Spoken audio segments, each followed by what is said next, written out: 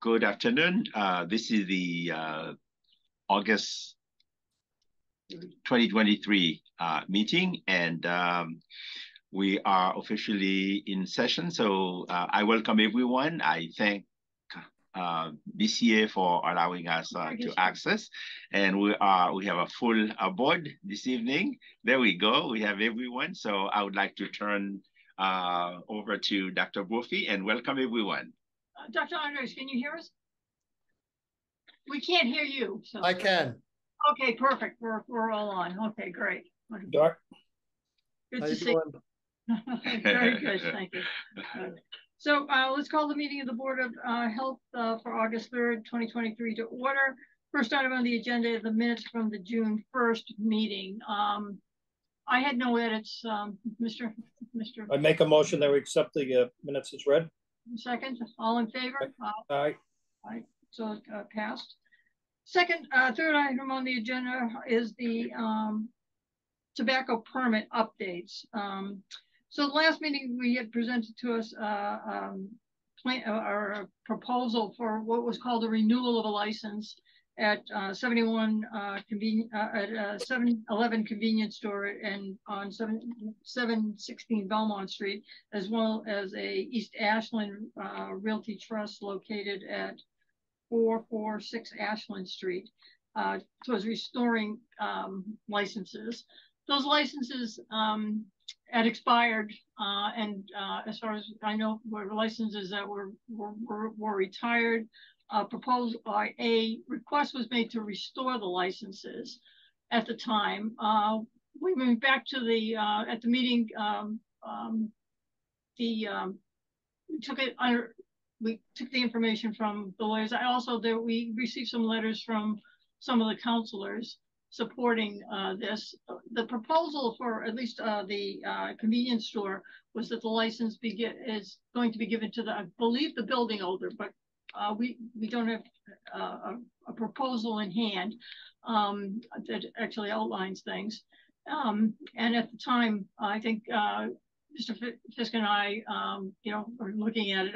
I considered this an expired license, and that this one was a new request. I don't think the folks in hand had any relationship to the license in hand. I think you spoke with the attorney who has asked for a more formal proposal, and that has not been received yet. Attorney Nezarella, who's representing both clients, has been only recently, because we only got the things back from the lawyer recently. They want something in writing, not to judge on anything without having something in hand. So they've been notified about that, but we'll wait to see what comes out of that. But I think in the future. One of the questions posed to the lawyer as well from the city is that I believe the ordinance that's in place right now would not allow for it. It had expired, and that a license has to be owned by the operator or the provider of the service. So the question, I don't even think the owners of the building have a right to a license unless they're going to be the person providing the services. Because they're responsible for the sale of the tobacco and so forth. So I think once we have all of these sort of issues laid out and answered, I think, and knowing what our previous ordinance are that, and we did make a few exceptions during the pandemic with the mail issue, and I believe there was another one where they were in the transition period where we had a grace period for people, and we thought we had given out licenses, but people had applied but hadn't fully applied. So it was a situation where we had denied someone, but in fact there were still licenses available. So we obviously made that correction. So that's the situation that it stands right now. So I think we will have to readdress this issue probably at the next board meeting once we get some formal information from the lawyer. And as well as then be able to take a formal vote on the situation. So, any questions from anyone on the board? None here. Okay. All right. Well. Okay, great. I think I'll hold on the second, our next item on the agenda, which is moving forward with the life science bio-ready community adoption guidelines, because I believe Mr. May and Mr. Fay are supposed to be joining us for the meeting. So we might give them a few minutes to join, and we can go back to them once they join the meeting. Greg, since you've missed several of a few of the last few meetings, we've met with several people that are involved in this biosafety, and what the requirements would be for the city. You went to a meeting that was held, Dr. Montessori went to a meeting that was held on this. It gave us a lot of good information. We've met with Mr. May and Mr. Fay in the past. I think, we're not trying to reinvent the wheel. Moving forward, I think using some of the guidance and governance that and guidelines that other cities have used, it's a matter of, and we were advised by people in this field to get a consultant to work with the city and the departments that need to be drawn in, the type of expertise that we'll need for review, et cetera, that will be necessary for the city as proposals come forward, and also for monitoring as these companies open up their businesses within the city. So trying to do this in a way that provides for the highest safety, yet at the same time allow the city to be engaged in a growing field of in the business community. So I don't know if you have any questions or any background on this. I've been following the emails that have been going back and forth. I appreciate that update. But yeah, we'll just wait until it continues to progress. Yeah, and I think we're getting close. I think we have an understanding, and it's also some community engagement, making the community aware of these type of businesses that will be opened, etc. So I think it's not just the health related issues that the city has to be involved with. It is the business and the community relations that also have to be taken into account, and the various oversight and input from stakeholders as we move forward doing this. So I think having a consultant to drive that process forward was probably was a good recommendation that came to us. Yeah. Sounds good. Great. Okay. So next item. So this is an item we need to discuss. The sanitary health inspections services. So there's been a change in the department and the roles of some folks here. I think the health sanitary inspectors are now part of what is called the City Inspectional Services Department within the building department. Recently the Brockton Council voted on the plan to develop a health department, not a board of health, within the city. Unfortunately, we haven't had a lot of input nor feedback on this organizational structure, but some of the health inspectors have been moved now under building inspection. Doesn't make any sense. It doesn't. Should I be blunt? I was blunt. What doesn't make any sense is that we haven't even been, approached or anything, our ideas on it or anything. We're the Board of Health, and it just seems like, we've all been in the dark. Yeah. Well, I'm just concerned about the service. The inspectors that are there don't have supervision by people that understand the issues that are being raised, and also the rules and regs that need to be followed if an incident should occur. Right. Making sure that appropriate monitoring is taking place. How you do, the workup. If this is not just tobacco permits. This is like the food services, restaurants, milk, all of those type of licenses that the board is involved with for reasons that they put the public at risk if they are not appropriately managed. I agree. Doesn't make a lot of sense right now to make the change before an official change in the supervision of staff and the departments. The outline of what this health department is going to look like is clear. So. Has there been, have you made any official inquiries asking if we could be we've offered to advise as we had. I mean, even a while ago, even before met with the department, because this passed before, if you remember, even before the pandemic, offered help. And you're of course, Dr. Andrews, you're an expert in this. Like you know about public health. Some of the guidelines, the best practices of what public health departments should do and how they should be set up.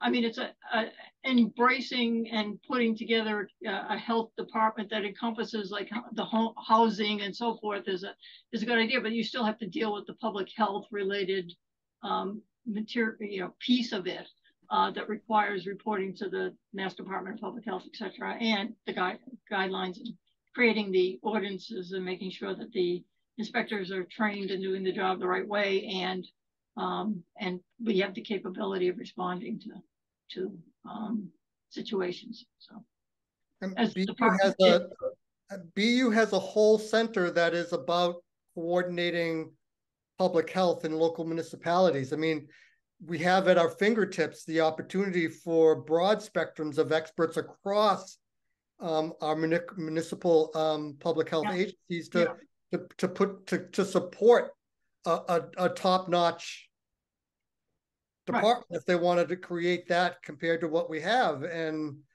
that move of the inspectors to the buildings is as opposite of what we should be doing as anything. And so do you think we should take some action, maybe with a letter to the mayor or some that again an offer to say that we are here, we want to help participate and guide in this moving forward? Is there a possibility of having a meeting with the mayor, or is it specific council people that we need to address in addition to the mayor?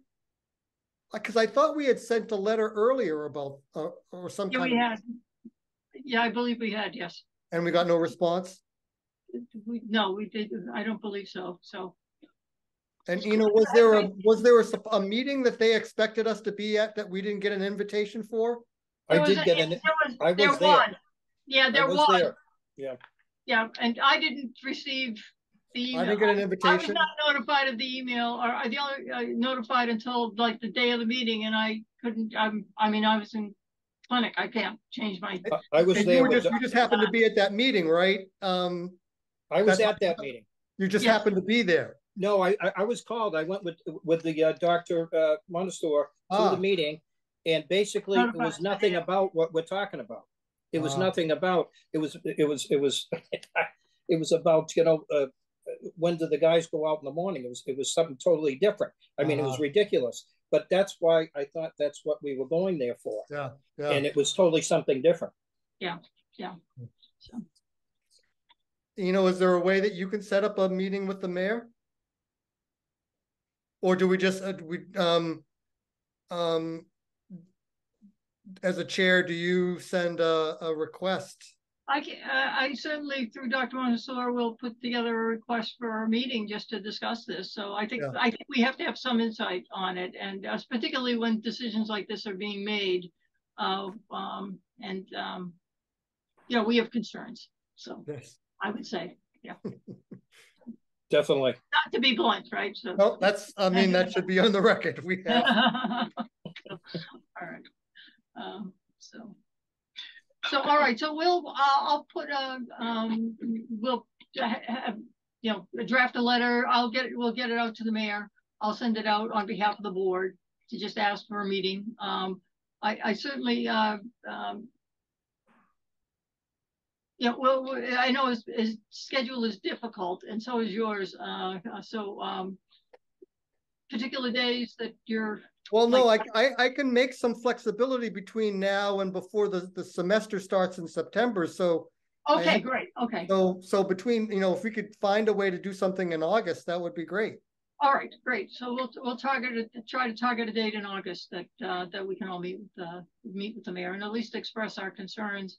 And try to get some insight and guidance into what the plans are, and hopefully help sort of reshuffle the deck a little bit here. So, well, hopefully offer some expertise.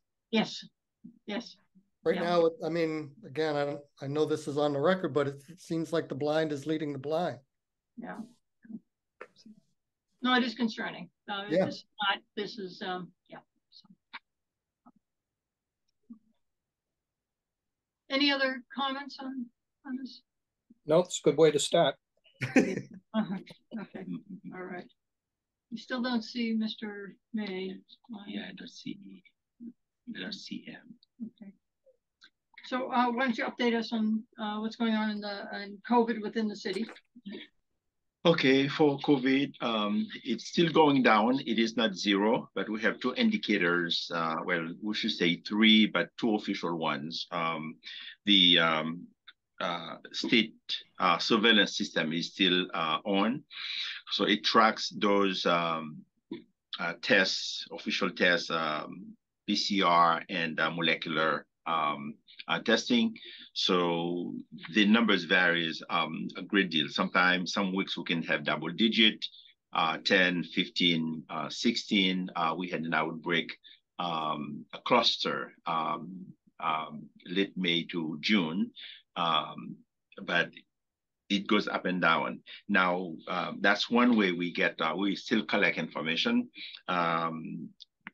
One good thing is that I should say that the last death we recorded in the city goes back to May 26th. And so we are at 536 deaths throughout the pandemic from inception to date. Active cases as of this morning, we've had 27, and then one new case this morning. The cumulative is roughly 34,563. Reason I say roughly, there are about 4,000 cases that have been considered as probable cases. And so therefore, we could be up to 38,000 cumulatively, but the official number as of now is at 4,563. That's one track. Track number two is with the water, wastewater. We still have the agency BioBat Analytics that collects the data every other day or so. So the data that we have today was collected as of July 30th, which was Monday, and the report was drafted yesterday, rather, and it shows 206,021 copies of the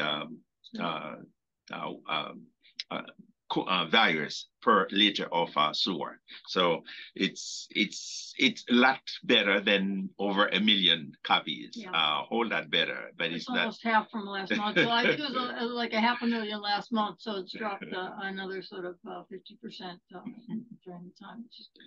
Yes. Now the third component, or the third dashboard, we don't really have much control over it, and that is home test kits. People never reported them, and so sometimes we do get update or some emails from people. I test positive. So until they bring them to Maven, we can do our due diligence, but there isn't a whole lot we can do if it's not official. Yeah. Yeah, it is underestimated since the home testing began, but you at least have the, we're aware of the positive tests that have been reported, and I'm sure it's far more prevalent than we know. So, but the wastewater is probably our best judge of what's going on. The fact that it was well over 1 million. The last couple of months, 500,000, and now if it's 200,000 range, we're definitely saying. So there is, and Craig, you have been more information on this than us, but they suspect there might be a little bit of an uptick in the fall. There is a new variant, and my understanding, just for folks that are watching or aware, is that there's a hope that a new vaccine will be coming out sort of in the fall that will be designed against the newer variants, which are the predominant variants going around. So hopefully that will align with the flu vaccines coming out, and people can be boosted and get their flu vaccine at the same time. But it's around, what I'm hearing is around September, but yeah, you may have better. That's what I'm hearing as well. Yeah. Okay. Yeah. So yeah. If I may add to that, CDC and DPH have announced that at one point they will discontinue free vaccine for everyone. We don't have the date yet. They haven't announced it, but once that is announced, then we will not be receiving as many doses as we have, because they will not be making them accessible to everybody. However, they will continue to provide free vaccines to individuals up to 18 years of age, and also to individuals who might be economically challenged. The rest of the individuals, the proposal is that these individuals can go to the PCP and get the vaccine. So that's the latest on the CDC and DPH side. So are you planning in the fall the usual sort of flu vaccines with COVID at the like usually have gone to the high rises and to the elderly services community outreach? Is there still plans for that to take place in the? Yes, we are working on that. In fact, we are still open at the Shaws for 2 hours on Tuesdays, 2 to 4. And then there is an ongoing market at the City Hall, the farmers market, every Friday. So we're there from opening to closing. It goes 10 to 2 every Friday. And we also offer services to all community partners that have an event where they want vaccination also. Right. Okay. Yes. Yeah. Will you be able, when the flu vaccines come in and the new boosters come in, to be able to continue in those areas, do you think, or are you staffed enough to maintain those? Or? Yes, we will be able to coordinate and do that, because with COVID low, we breathe a little bit better, and with the nurses, though they're busy, because I will add that we have other challenges that we face, but yeah, we can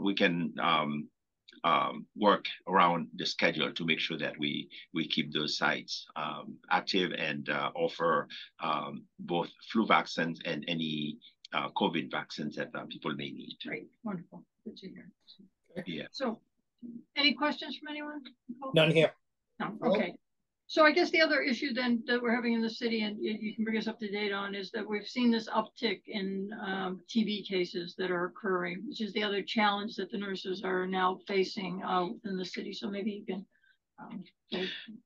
Yes, and this looks like that's the first time we have these many TB cases. We have recorded this many TB cases in the city, and my also presence at the state MASSET, which is the Medical Advisory Committee to Eliminate TB.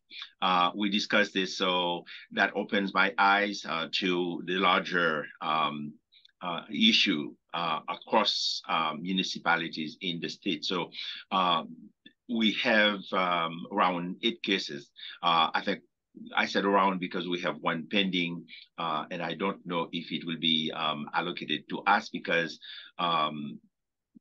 I think that case seems to be should be followed by another municipality. So it's pending right now. But we have 8 cases, and there are 3 reasons that we could highlight for that. COVID pandemic is over. The pandemic phase is over, but so people travel more. So there is more interactions with other people. So that's why I think we see the inverse relationship. COVID down, TB is up. And the second reason is we have a significant number of migrants among the new cases of TB, active TB cases. Number 3, because of COVID, again, it seems that people don't really take as much precaution that they had through COVID. So which means that they a little bit more exposed to other infections right now. So that is why we are seeing those number of cases. And the nurses follow them very closely so that we can work with them and make sure that the cases, they follow treatment till the end. So officially, the treatment can last up to 6 months, as you all know. But depending on the response of the treatment, people to the treatment, some of them may go up for another 3 months. Before they complete training. What we don't want is to have people who develop, who are not non-compliant and develop TB resistance. So we follow them very closely, and also there are a couple of cases that seem to require additional assistance, such as some social, assistance for housing per se. I'll put it out there, but we do not have all the resources to fund housing for everyone. But at least for the duration of the treatment, if they face challenges, because sometimes they may have obstacles that prevent them from from staying where they at, and so I received the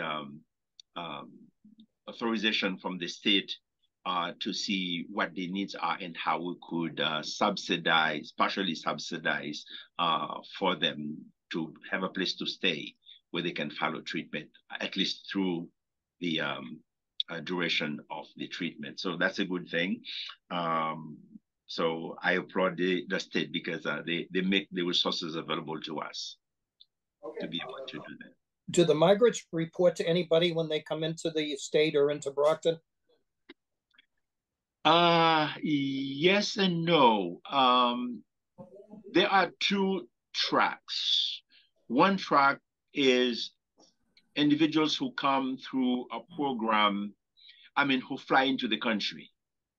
Others come through the border through Texas. So those who, well, there might even be a third one, but and so this is perhaps the most difficult one to track.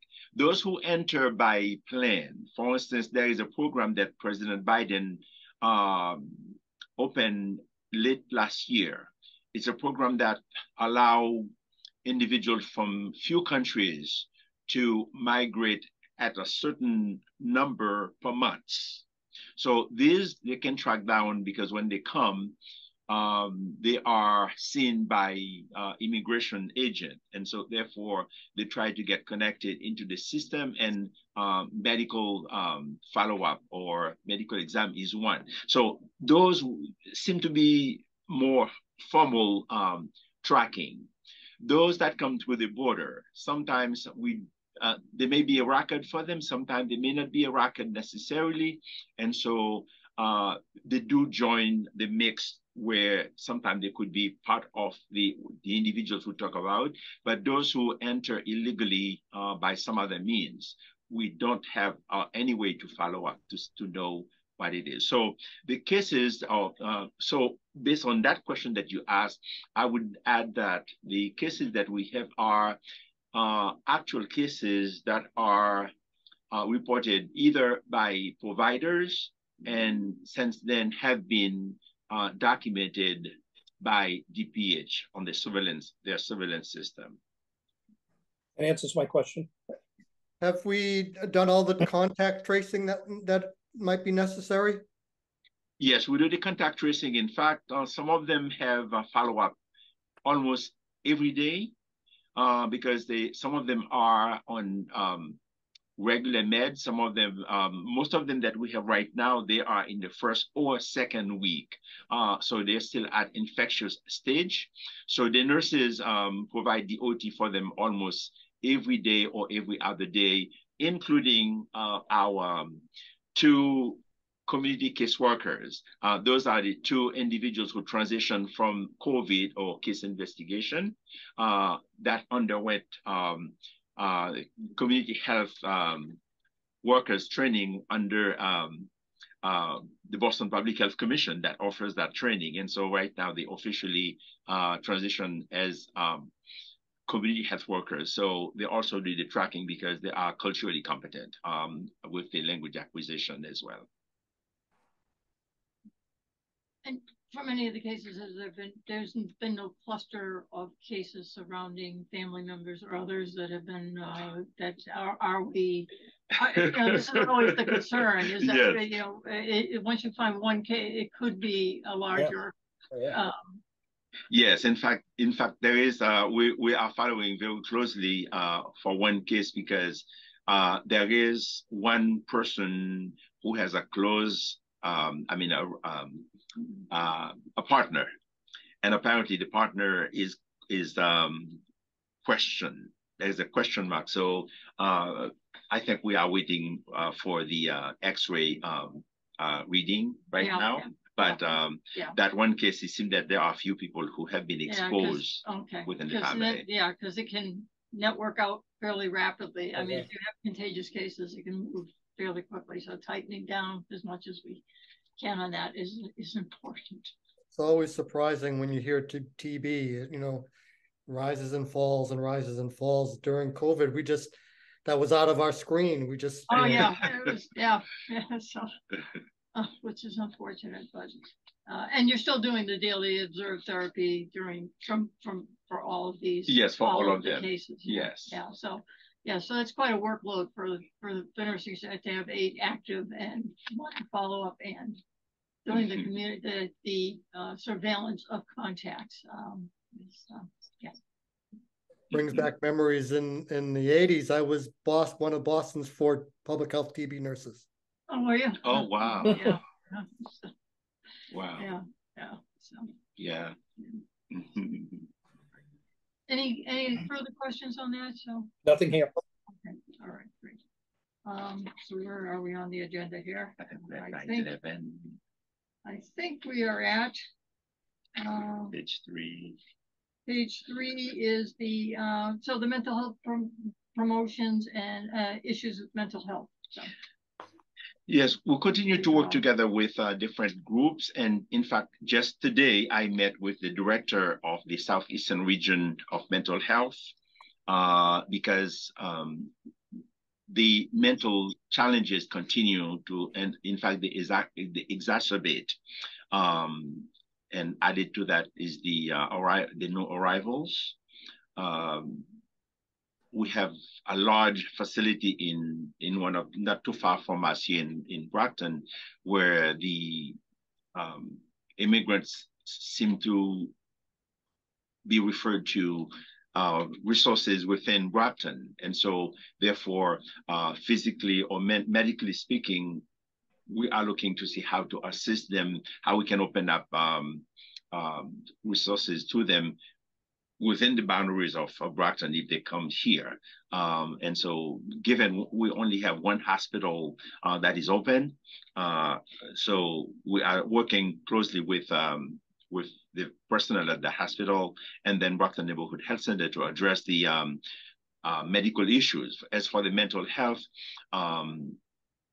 I have been attending a task force in Boston also, but it's not, it groups together providers from different municipalities. And so therefore, my meeting today with the director of the Southeastern Region Mental Health Department was to see how we could work together to address the need on the mental health need that is either within the city or individuals who may be on the outskirts of Brockton, but seeking services within Brockton. So it's an ongoing effort. So that's where we are right now. And the Mental Health Advisory Council that I'm a member of, we did not meet in July and we will not meet in this month, but next month we will have a meeting, and I look forward to bringing this to the table for discussion because I think we will need additional resources in the city to address a holistic approach of health. Yeah. Falls back on the issue of organizing how the Department of Health will operates. And I think you put on the agenda as well that just for folks to be aware that there is a new national health emergency hotline service, which is 988. And so for anyone in an emergent situation, that number is now available. It's available nationally, as far as I know, and for anyone in need, that is an immediate source of assistance. Great resource. Yeah. Any questions on this? None here. Okay, so so coming out of that, the discussion of we are still at in a city with one hospital that is remains closed, and as far as last we heard, and I don't know if there's any updates, but we were still on a timeline for December as being the earliest that we expect the Brockton Hospital to be back to full capacity. I know they have some pieces open, but not really an inpatient hospital service yet. Maybe you can give us any new updates on that for the city. Yes, we do have a meeting with the administration every other Friday at 11 a.m. So at the last meeting, they seem to be making some progress though. So some services may be open up much earlier than December, but the full operation seemed to be on the schedule for early January. Early January. Yeah. For a full opening. Yes. Yeah.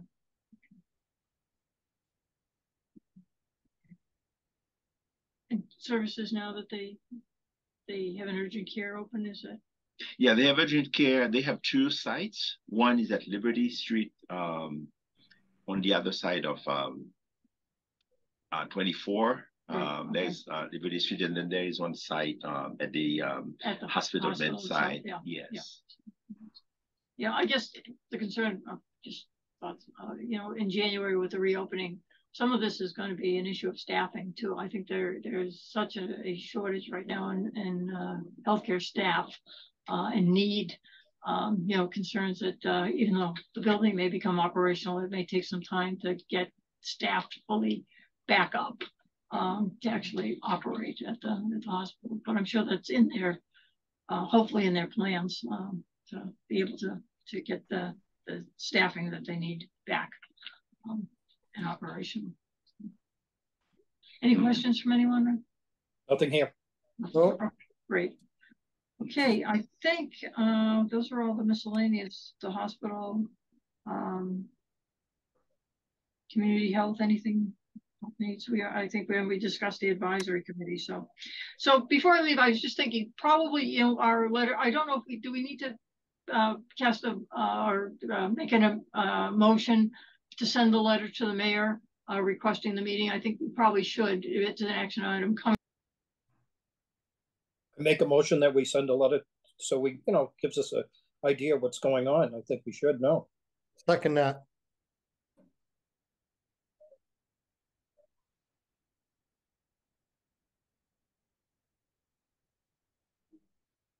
Your volume is you're on mute. Am I? No, mute. I can hear. I apologize. Sorry. Okay. Do you guys hear the all in favor aye sort of? I didn't hear you. But yeah. Aye. Yeah. So, all right. Yeah. So we will send a letter asking for a meeting for information on what's happening and to offer advice and guidance as to how to move forward. Sounds good. Okay, great. Our next meeting would be scheduled for the September 7th, 2023. At the same time, 4:30. I think the items on the agenda by this time, hopefully the issue with the tobacco will have everything. The lawyers will have looked at everything. Proposal will be in place, and we will be able to take action at that meeting. And we'll try to schedule this meeting with the mayor during this month of August. Okay. Sounds good. Good to see you all. Very good. Good to see you. Good to see you, Craig. Thank you. Thank you. Okay. Nice seeing you all. Motion to adjourn. So moved. Hey, all right. Bye-bye, everyone. Take care. Bye.